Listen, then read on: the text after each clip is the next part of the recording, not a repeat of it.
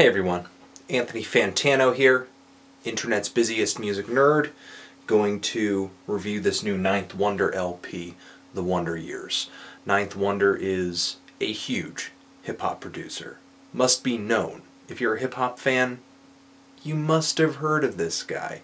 And if you haven't, you must have heard his production, at least, somewhere. The dude's worked with some of the biggest and some of the smallest, too.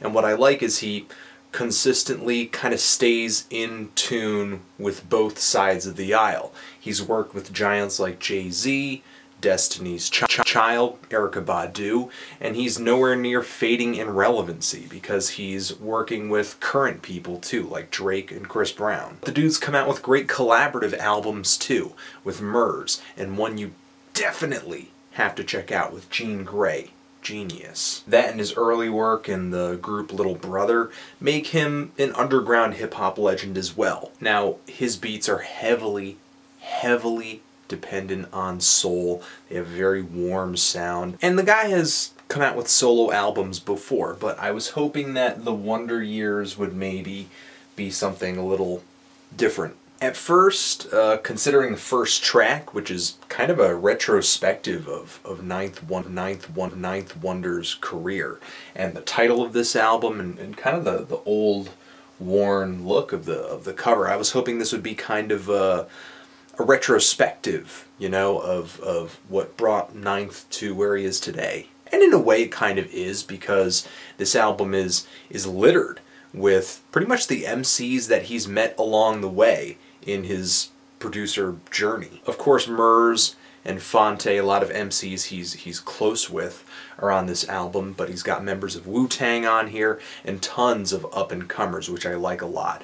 Fashawn, Kendrick Lamar is on here as well. Mac Miller is on here, an MC who he worked on a mixtape with recently too, Tom Hardy. Every track has a different feature, every track has a different flavor, and it all kind of adds up to nothing more than a light, casual, come whenever time you want to party. There are some party snacks, some good conversation, a few drinks, maybe you'll meet a couple people you think are cool. But it's not really one of these crazy, all-out, unforgettable parties that everybody's going to be talking about tomorrow, and there'll be some incriminating photos uploaded onto Facebook. And because of that, this has a very smooth ambience to it, but also nobody on this thing is really bringing the heat. There's little to no aggression on this thing. The few MCs that do kind of come hard stick out like a sore thumb. But, you know, is that surprising? It's not like Ninth Wonder's beats are all that conducive of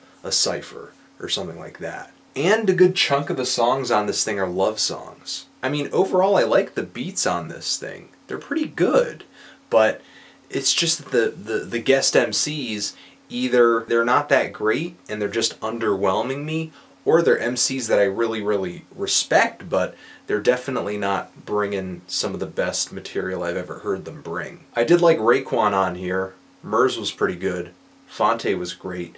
But for the most part, the MCs that stuck out to me the most on this mixtape were the ones that were younger, the ones that had kind of something to prove. Out of all the love songs on this thing, I think the only one I liked was actually Mac Miller's, because his was not only cute, but kind of immature, and had a funny twist ending, and was really kind of self-aware, saying, yeah, love songs are corny, but everybody falls in love. There have been other LPs where producers have sort of had the power to kind of cherry-pick their favorite MCs, produce a bunch of different tracks, and then sort of feature them on whatever songs they like. Madlib's done it, Jake One has done it. But the thing is, those two LPs to me aren't all that fantastic for the same reasons that this one doesn't feel all that fantastic. As much as I may like a good handful of the tracks on here, there are so many that just lose me. And I think it's going to feel that way to a lot of people, but this should still be checked out if you're a fan of hip-hop, because the thing is,